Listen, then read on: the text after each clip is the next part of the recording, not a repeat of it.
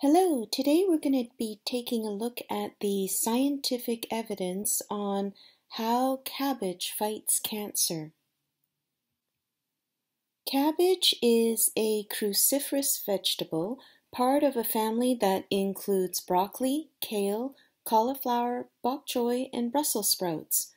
Wild cabbage, from which all other cabbage varieties originate, is native to the Mediterranean and was domesticated nearly 2,500 years ago. It grew in popularity across northern Europe for its ability to grow and store well in cool climates. Red cabbage contains an impressive amount of nutrients and is low in calories. Cancer is a disease in which some of the body cells grow uncontrollably and spread to other parts of the body. It's a complex process, and certain compounds in our foods can inhibit this uncontrollable growth or even kill the cancer cells. Cabbage contains powerful antioxidants and has an anti-inflammatory effect. It also contains sulforaphane, a sulfur-rich compound that forms when raw cabbage is cut or crushed that has an anti-cancer effect. In a meta-analysis of observational studies published in 2013, researchers found that there was an inverse association between cruciferous vegetables and colon cancer. In a 2017 case control study published in the Current Developments in Nutrition, researchers found an inverse association between cruciferous vegetable consumption and breast cancer. In a 2018 article, researchers looked at the chemopreventive activity of sulforaphane. They found that the compound exerts anti-cancer activities through multiple ways, including anti-inflammatory activity, cell cycle arrest, and the induction of apoptosis. This research may provide a basis for the clinical use of sulforaphane for cancer chemoprevention and lead to designing preventive strategies for cancer management, reduce cancer development and recurrence, and improve patient survival.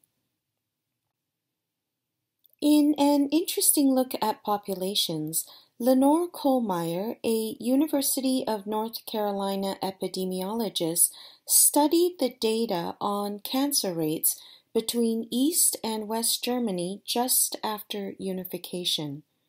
She was fully expecting cancer rates in West Germany to be lower. After all, they had better nutrition and lower obesity rates. Instead, she found that people in East Germany had significantly fewer cancers.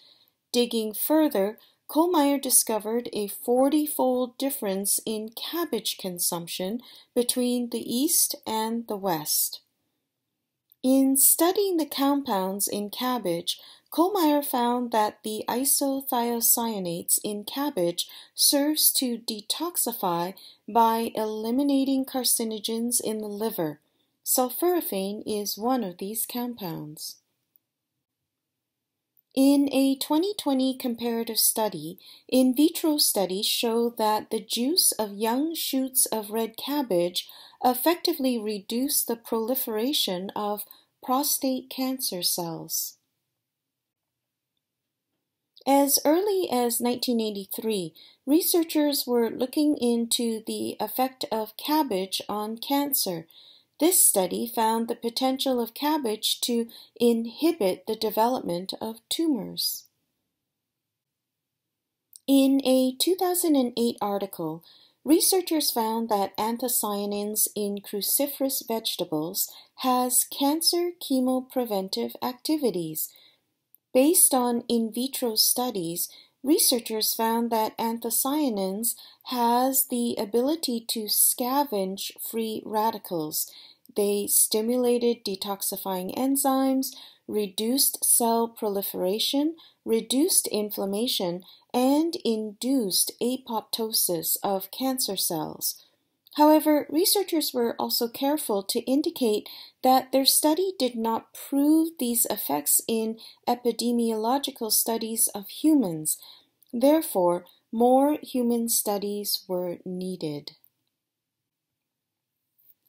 In a 2019 article published in the journal Science, researchers note that indole-3-carbinol, a compound found in cruciferous vegetables, is a natural and potent inhibitor of tumors.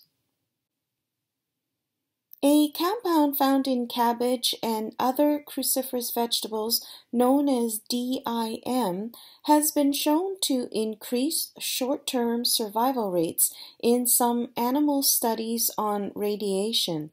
These studies show that there's hope for using DIM as a shield to protect healthy tissues during cancer treatment in the future.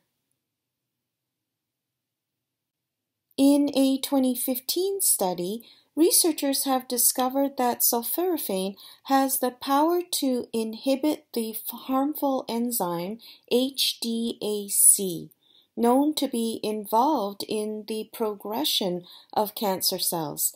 The ability to stop HDAC enzymes could make sulforaphane-containing foods a potentially powerful part of cancer treatment.